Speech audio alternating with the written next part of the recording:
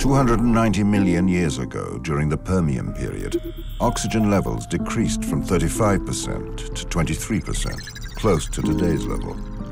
Pangaea had already formed a supercontinent extending from one pole to the other.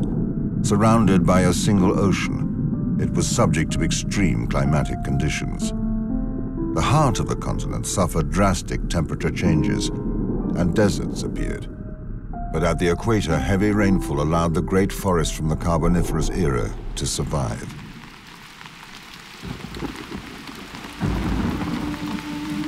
During this period of major climate change, punctuated by the monsoons and the warming of the atmosphere, a living fungus appeared on the bark of trees.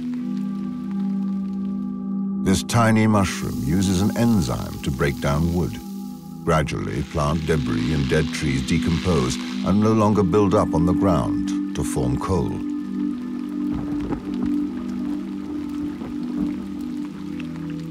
The fungus stopped the accumulation of carbon on the ground, and instead it was recycled into the atmosphere.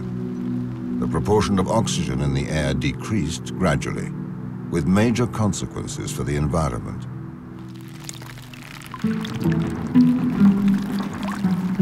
This transitional period brought about the demise of Arthropleura, a distant relative of the centipedes. But why did the first giants of the Carboniferous period disappear? Could their lifestyle be responsible?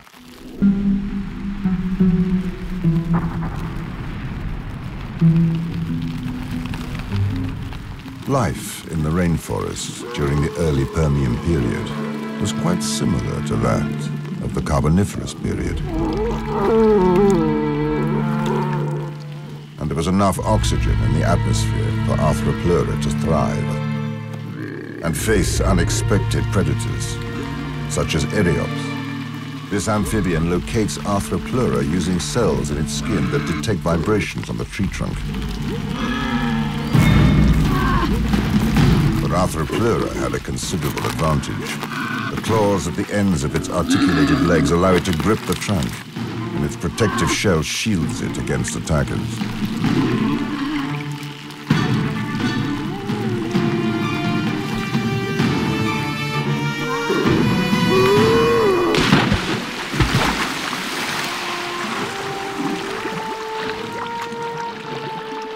Arthropleura's disappearance may not have been caused by predators, but by decreasing food supplies.